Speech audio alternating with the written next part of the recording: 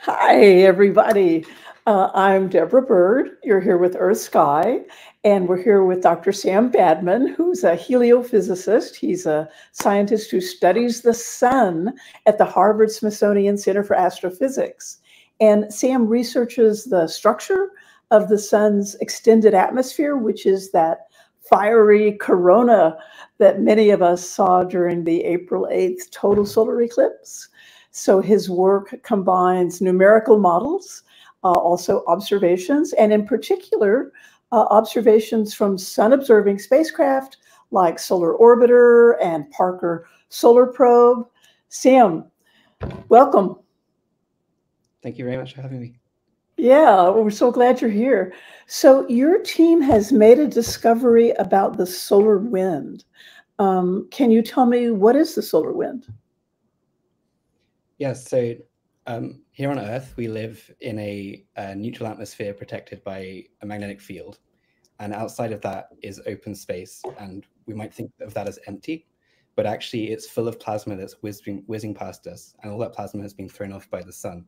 So the sun, because it's so hot, it basically heats up its atmosphere so much that the gas just streams away from it, escapes from gravity. And so it just fills this region of space called the heliosphere. And so that's the solar wind. It's basically the medium that all the planets in our solar system live in. Yeah, so the heliosphere refers to the whole sphere of the sun's influence, right? So it's extending out through the whole solar system, correct? Yeah, yeah. So In this fact, it goes way beyond. the solar wind is blowing outward through the entire solar system. Yeah, and in fact, the solar wind is what creates the heliosphere. So where it Oh, ends is basically where the solar wind is basically being coming into pressure, coming to equilibrium with the gas that fills the galaxy. So in the interstellar medium is a different gas, and the boundary between that and our own plasma is the boundary of the heliosphere. so yeah, I always wondered about that. Is it like the sun is kind of blowing out a bubble? Yeah, exactly. Yeah. Yeah. Okay. So that's the heliosphere. So the solar wind is going through that whole heliosphere, but how about for us on Earth? Like, why should we care about the solar wind? Yes. So the solar wind is a plasma which basically channels everything that the sun throws out into space. And so it's this flow that's going past the Earth. And because the Earth has a magnetic field, it keeps most of it out most of the time. But when something changes suddenly, or when something is injected at the sun and travels along and interrupts the steady flow, it can shake our magnetosphere, and it can give some of that plasma access to the Earth. And so that's what causes the aurora, and it's what causes effects that we can see on Earth. So it can cause currents in the ground. It can cause GPS to go wonky.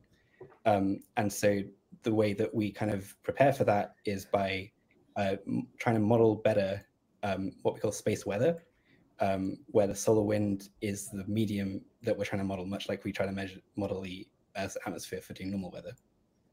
Yeah, and so we've had a couple people on this live stream talking about space weather. We had a space weather forecaster who works with NOAA, and we've had another heliophysicist or two. And at one point, we had a guy that was an expert in electric grids tell us why we're not going to get knocked back to the 17th century, which many people think, in the case of large solar storms. So yeah, so that's what we're talking about. We're talking about this solar wind from the sun, and there's like a slow wind and a fast wind, right? Yeah. So when we stuck spacecraft out there in the 60s and 70s, for the first time, we measured how fast it was going, and where we are at Earth, that changes over time. And the rough range that we see is somewhere between 200 to 800 kilometers per second. And for reference, a satellite goes around the Earth around 7 kilometers a second, and an airplane goes about 20 times slower than that. So, hundreds of times faster than anything we used to on Earth. But so the range is from like 200 at the lowest, or which we call slow wind, and then when it crosses the threshold around 500 or so, that we call that fast wind. Okay. So, yeah. It's classified what we measure at Earth is the main thing. And so it's my understanding that the fast wind doesn't start out fast, and that the mystery is what makes it go so fast, right? Right, yeah. So all the solar wind is starting from being gas that is part of the sun. And the sun itself obviously is not moving. So everything is starting from a standstill, basically. But the sun's heat causes that gas to expand and move outwards and accelerate. And what basically happens is that a lot of that acceleration happens quite low down in the corona. But what we see is that after it escapes the corona and the sun's like massive heat is no longer the main power source, it continues gaining energy.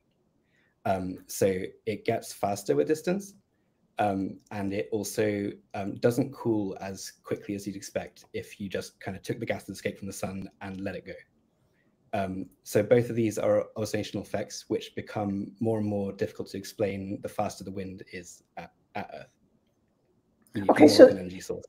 Is that what you just discovered, or is that what we knew all along about the solar wind? So we knew those two facts, the heating and the acceleration, were happening, but we didn't know where the energy was coming to basically close that question. So some extra energy we needed to quantify in order to know how to explain that evolution. Okay, and so So I'm a grandma. So tell me, like you would tell your grandma, what happened in February of 2022? Right. So in the last 6 years, there's been 2 launches of major space missions, one from NASA called Parker Solar Probe, and one from ESA in 2020 called Solar Orbiter. And they both went into the heliosphere. They left the Earth system and they go close to the sun. The Parker Solar Probe dips all the way down to just 5 solar diameters from the sun. And so it's getting right to the edge of what is calling the corona. And Solar Orbiter, meanwhile, is doing an orbit that gets about a third of the distance to the sun. And at the time of this study, it was hovering around Venus, which is a little more than halfway to the sun. And what happened in February then was that both of these spacecraft crossed over each other at just the right place, that the plasma passing by Parker Solar Probe later ends up being measured half the way from the sun at Solar Orbiter. And so they both carry all these instruments which measure a ton of properties about the plasma. The things we care about are the magnetic fields, the density, how hot it is, and how fast it's moving. And so we took those data and we could see the same properties at one, same properties at the other, and we looked at the evolution. So what we could tell then is, as we expect, the solar wind had got faster by the time it had moved from Parker to Solar Orbiter, and it had received heat energy, so it wasn't as cold as you'd expect based on what it started. Sorry, that was my phone. I thought I had turned it off. Yeah. So, and so basically the other piece then was, so if you looked at the energy there, we couldn't quite explain all the energy that was in the plasma at Solar Orbiter based on Parker if we just considered those two things I said, the heat and the speed. And what we could see at Parker was big waves in the magnetic field. These are things that were discovered by Parker Solar Probe to exist basically everywhere close to the sun. So we've been seeing that these things exist for a while, but here we had the chance to actually ask how much energy is in there, and is it compatible with this extra energy that we need? And so that's basically the investigation we did. We found that that energy was about 10% of all the energy that was in the plasma at Parker, and at Solar Orbiter, it had dropped to around 1%. So that is enough to explain this missing piece that we were looking for. Cool. So basically, those two spacecraft were lined up in such a way that they could both take the measurement at the same time, and so you were able to figure out, you were able to confirm what the mechanism is for creating this fast solar wind. Right. Yeah, we were able to quantify. Okay. And there's something about switchbacks.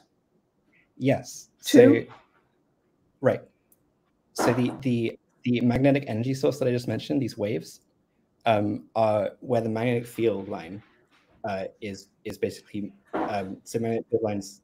Normally, if they're in a low energy state, they are basically straight. And what we see close to the sun is that these magnetic field lines bend significantly, and sometimes they bend so much that they bend back on themselves briefly, and they make this S shape. And that is something we termed switchbacks, and that is basically another way to describe what we're calling in this paper large amplitude Alfvén waves.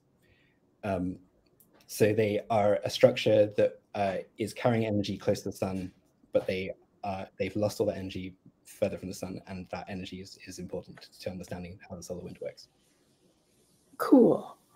So I liked what you said in your press release about that this work isn't just important to what we know about the sun, but it has a wider importance. Could you tell us about that? Right. So the sun is what's called a G-type star. And we often forget because it's so different to every other point of light in the sky, but it is an example of many other types of stars out there in the universe. And it's a kind of middle-aged star called a main sequence type. And one thing that these stars have are winds. So we call our sun's wind the solar wind, but other stars have stellar winds. And in particular, because the sun's magnetic field is very important, it's a magnetized medium. So we can think about understanding how the solar wind works. It will tell us about how other magnetized stellar winds work. Cool. And the thing that's fun to note there is that this is the only star in the universe that we can literally send probes into the medium and pick up. That's right. So far. So far, yeah. Sam, thank you so much for joining us today. I really appreciate it. We grabbed Sam at the last minute this morning, and we were excited about his work, and we really appreciate you taking the time to join us. So thank you. And we're going to ask you to hang on for 1 minute because our platform here needs to upload. So don't go away. But I want to say that we've been speaking with Dr. Samuel Badman, who's a solar astrophysicist at the Harvard-Smithsonian Center for Astrophysics. And we hope you'll join us every Friday for Sun News of the Week. We just started this new feature, Sun News of the Week, every Friday at 12:15 p.m. Central or 17:15 UTC. So also, please join us this Monday, September 2nd, when we'll be talking about the fact that Saturn's rings are disappearing. So we hope to see you then. Thank you so much. Bye, y'all.